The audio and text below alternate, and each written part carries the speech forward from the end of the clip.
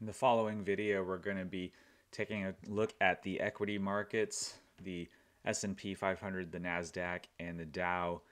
And we'll also take a look at the dollar and the 10-year. We'll look at gold, we'll look at Bitcoin. Got a couple of thoughts I want to share with you guys. This is Justin, the Millennial Investor. And let's just go ahead and jump right into the charts. So here we're looking at the DXY. We're on a one-day chart. Now you might remember we go back when we go back to the crisis in early March. We had the crash, the high rise, the dollar milkshake, and then we began this long-term downtrend. The dollar's been up since the start of the year, and that's kind of been the story of the first 2 months of the year and into March.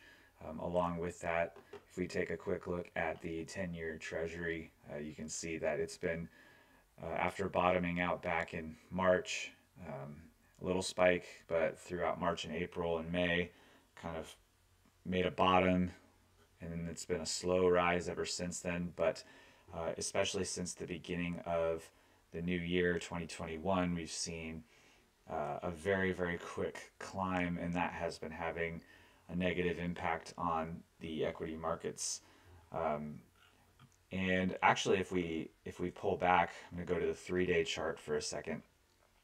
And if we pull back, you'll see I kind of have I've got a number of different trend lines. You'll see in blue that are marking this gradual decline in yields that goes back a couple of decades, and we're actually approaching a pretty significant bit of resistance on a descending trend line you see in the blue.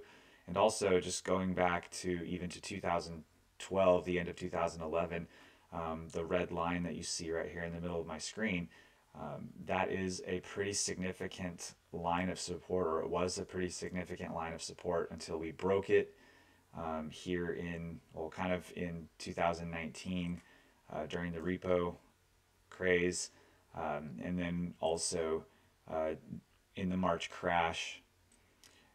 It has come down below that level, and it had been pretty strong support. Now as we come up, this is a pretty important moment that we're coming to on the 10-year as we approach that red line up there, and it happens to coincide with our descending trend line here. It's a lot of resistance it's going to have to break through. So over the next few days, we will see what happens with that, and there could be all sorts of things that affect where the 10-year goes. If the Fed continues its current policy, which seems to be to deny that the 10-year rising is a problem, we could see it continue to rise. Or otherwise, it may, hit that resistance and then get pushed back down. What'll be really telling is if it does make a break above that trend line. Let me turn off the auto here so I can scroll this up. But if it does climb above both of these trend lines, you can see right here it's coming up. If it climbs above, then you're going to look for a retest and then a resumption off. And if it does that, then we could be looking at a really big rise in the 10-year until the Fed decides to act. And I think that if this happens, if we get this retest up, I think they're going to have to act because the markets won't like the high yields. It's been decades since we've seen a period of time in the economy where there have been rising yields over time. I mean, for a couple decades, yields have been slowly falling, and the market has really liked that, especially in the last 10 years since the great financial crisis. So this is a pretty big deal. So we could either do that, or we could come up and get rejected. We could bounce around in this range a little bit, or we could just simply break down and then begin going back down. It looks like, because we're at multi-year lows, it looks like to me that the scenario I'm playing out is that we stay either in this range or we do get a breakout. And if we get that breakout, then I think the Fed will be forced to act and they'll suppress yields. And so that's kind of where I'm thinking of that. Now, if we just take a quick look at The S&P 500, there's a couple things I want to look at here. Let me go back to my auto here. I've got a trend line here. I'm going to try to darken it up for you so you guys can see it more easily. It's a prime trend line that goes all the way back. You can see it's been resistance, resistance, resistance right before the crash.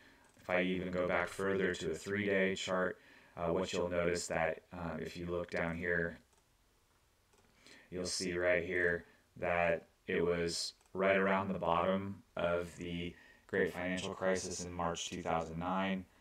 And it was support. It became really important support into 2011.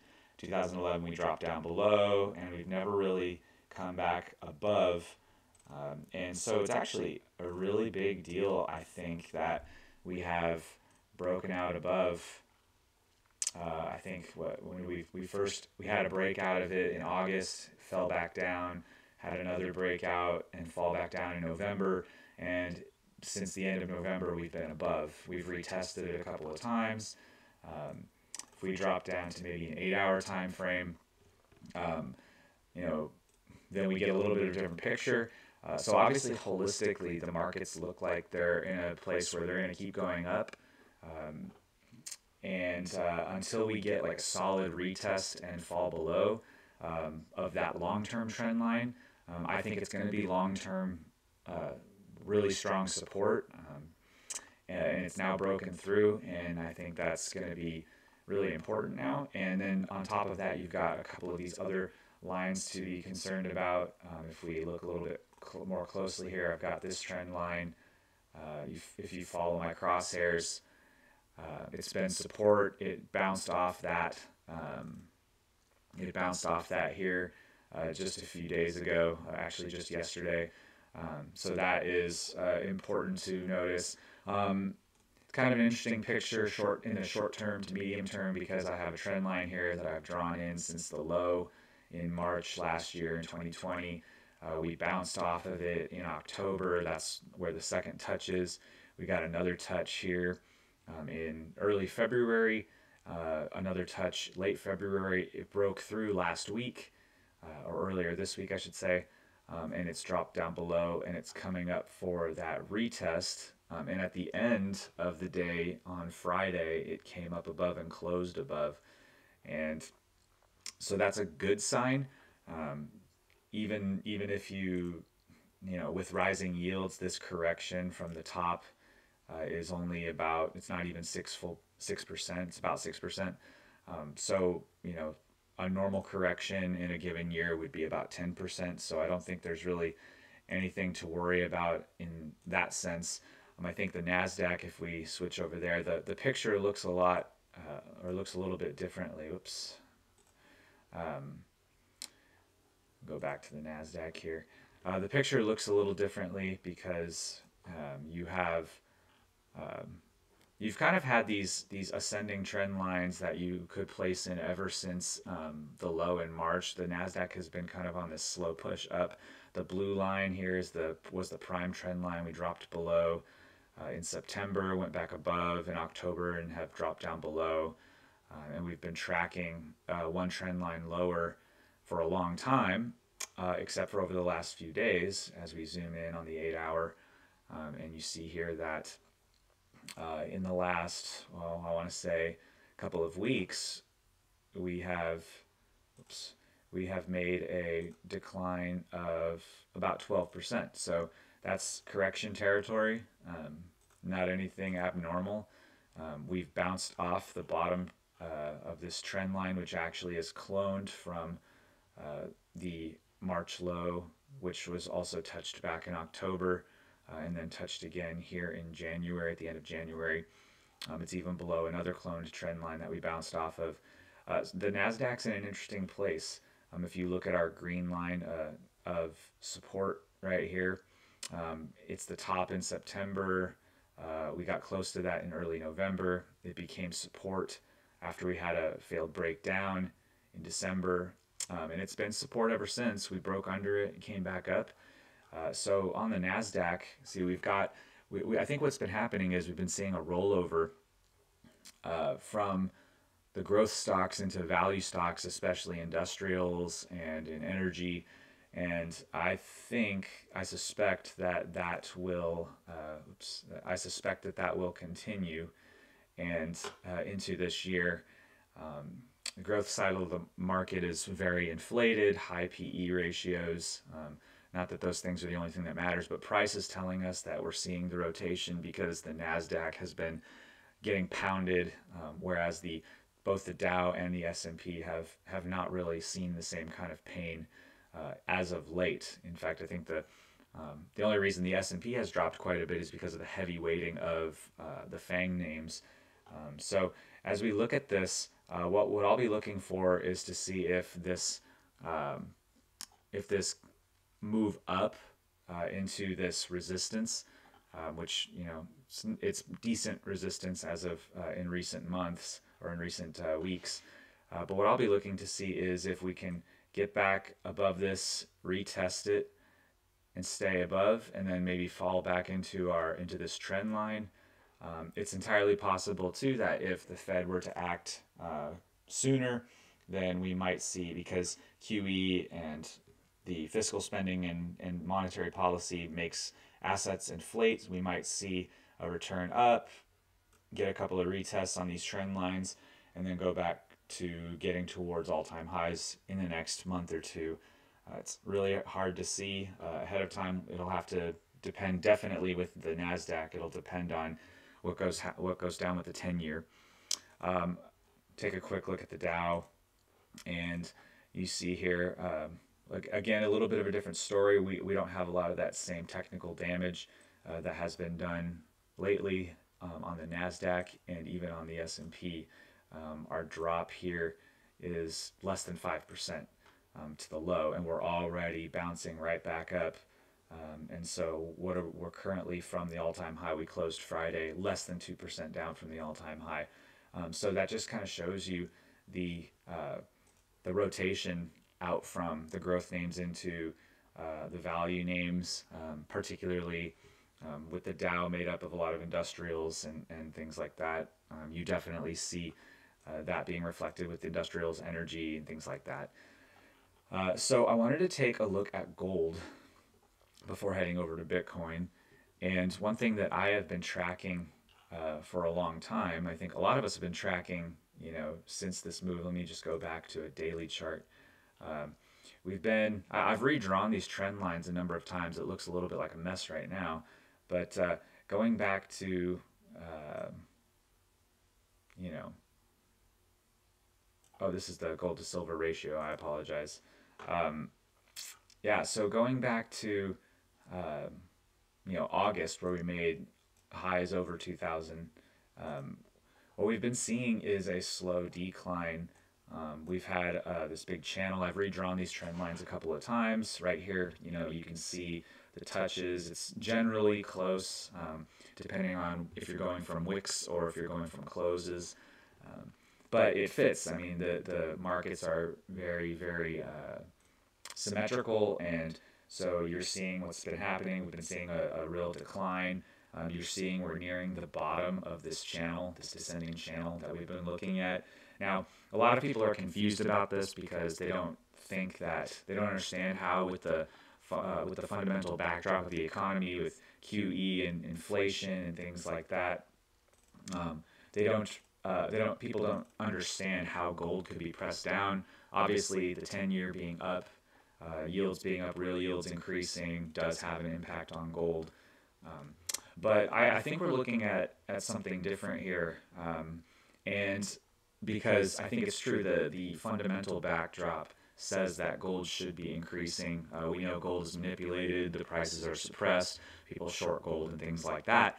I think we're nearing a point where you're going to see probably the once-in-a-generation opportunity to buy gold. And the reason why is something I've been taking into consideration is, going back to the March low, when there was the big sell-off, we've been in kind of a slow climb, but even in 2020 we had the sell-off, but even going back into 2018, we've been seeing a slow climb, in gold. And so when you look at it from the zoomed out perspective on a 3-day chart, it's clearly an uptrend. Clearly everything is going up, right? And we've got what seems to be a massive bull flag. Now, gold, as I've seen, as I've learned more, as I've looked into how gold has moved in price over time, gold is a very long-suffering mover, let's put it that way. Gold takes a long time to develop. Gold takes a long time for its moves to take place. So I think that what we saw here, from April to August is not normal when it comes to gold, or at least it hasn't been normally. And then obviously, the liquidity crisis back in March, everybody sold everything. That explains the move there. But I think the picture makes more sense from a technical perspective if you go out even wider to a weekly chart. And I can't remember what clued me into this, but if you go to a weekly chart, I mean, look at what that looks like. I mean, that looks to me like a very long-term cup and handle formation that is starting to develop its handle. And what's really interesting to note is, I don't have the chart ready, I don't have the label ready here, but if you were to use a 50 moving average on the weekly chart, an exponential moving average, then what you will notice is that it kind of comes like this. And what's really interesting is on a cup and handle, usually the 50-week exponential moving average touches the bottom, like the handle goes down to that and then shoots off. So what I've been formulating for some time now is this belief that, so here we have the breakout from the multi-year descent in the 2010s. I think that what's going to happen is, I've got this green box here. This is my buy zone. This is where I think we're at least going to hit the top of it. You can already see we're really close to the top of this box at this support level. I've actually got a couple of support levels here going, across here. That's my lowest support level. I think that's the lowest it'll dip. You've got another trend line right around here, and then you've got the one that's in green. And so to zoom back in, this buy zone, this green buy zone is right here, and we're almost touching the top. And I think what's going to happen is we're going to continue to see gold bounce down into this buy zone. And then what's going to happen is, at some point over the next, I want to say 3 to 9 months, it's a pretty long range, but gold's a slow mover, we're going to reach the capitulation period on gold. And what's going to happen is everyone is going to go into gold at this point, and that's going to shoot off up to the upside. And that's good news for you gold bugs out there, for anybody who wants to buy gold. And so here's what's interesting too: in a cup and handle pattern, wherever the bottom of the cup is to where the bottom of the handle forms, so even is kind of your indicator for where price will go. So from the bottom to the top of my buy zone is about a 60% upward move. And so if you take that, if you take that move and you go from the top of the buy zone, then what you're looking at is gold ending up at least at 2,300. And my guess is, given the fundamental backdrop, it's going to go a lot higher. And so what's going to be really interesting to see is when that timing takes place. Now, I could be wrong, but that's what price is telling me right now. And I think what is also maybe having an effect on gold is Bitcoin. And so as Bitcoin is trading on here on Saturday, Bitcoin's trading up. We're at plus 300 for today, with about 30 minutes until the next daily candle comes along. Let's just go to that daily candle so that we can simplify this a little bit. I think that gold is going to stay suppressed for some time, which is actually really great if you are in Bitcoin, because you're not missing out on the gold trade right now. I think that what's going to happen is, conveniently, Bitcoin is going to make the rest of its run at least up until July. I think the earliest, the way that I've calculated Bitcoin out, my earliest peak, my earliest opportunity for a peak would be right here in July, at the end of July. At the earliest, I don't think it's going to be there, but I just want to be ready for that possibility. More likely mid-September.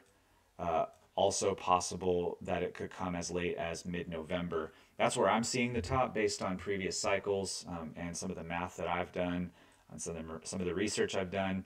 I know that there are a lot of channels that have really done a lot of homework and research. So shout out to Jordan Lindsay at Conquer Trading and Investing, in the Conquering the Markets group. They've done a lot of work. So and I've learned a lot from their work. So credit where credit's due there. But I think what's going to be great is you're going to see a perfect opportunity, if you're in Bitcoin, to get out of Bitcoin as Bitcoin is reaching its high somewhere in this range, and to go into gold before gold makes its huge upward move. And I think that if you're smart, I think it would be good to at least allocate some of your assets, some of your gain from Bitcoin, or from wherever you're gaining from, into gold as you transition out. In looking at Bitcoin here, we've got this descending trend line that I put in as soon as we hit this top. Let me go to the 8-hour here. It's a little bit cleaner here. As soon as we hit this bounce up on March 3rd earlier this week, I placed this trend line. And I've got a couple of different trend lines. Ignore the blue box. That's for some other research I've done with Bitcoin. So I think we've got an engulfing candle here. It looks like an engulfing green candle here, and on the 8-hour at least. So that's a good sign. It actually appears, I was kind of looking, if I take my auto off here, I've got this green buy zone down here. This would be if Bitcoin was about to consolidate into a 30 or 40% pullback, which is pretty normal in a Bitcoin cycle. But nonetheless, I had this there so that if it did come down there, that would be the spot to accumulate more before its next move up, which could be anywhere from 80% higher to 150 to 200% higher on its next move. So things can move pretty quickly. But if this does not consolidate down, if it breaks through this trend line, let me get this drawing tool out. If it breaks through the trend line here, and then is able to retest off that and move up, and maybe in the process, it could, coming over this near-term horizontal resistance, it might retest that and then shoot back up, in which case we'll be seeing the overhead resistance here. We might have to, retest off that. That would probably be healthy for it to do those retests rather than just simply to shoot through without a retest. That would be a little bit worrisome, I suppose. And start going back into price discovery. I think that looks more and more likely as the days go by, but you always got to be ready for the downside. Always got to be ready for Bitcoin to do its 30 to 40% pullback. There were, at least half a dozen of those in the previous cycle. So that's what we wanted to look at today. I appreciate you watching this video. If this was interesting to you, if you learned something from this, go ahead and hit the like button and subscribe to the channel. And hopefully this can be something that is beneficial to not just me as I learn, but also to anybody else watching. Thanks for watching.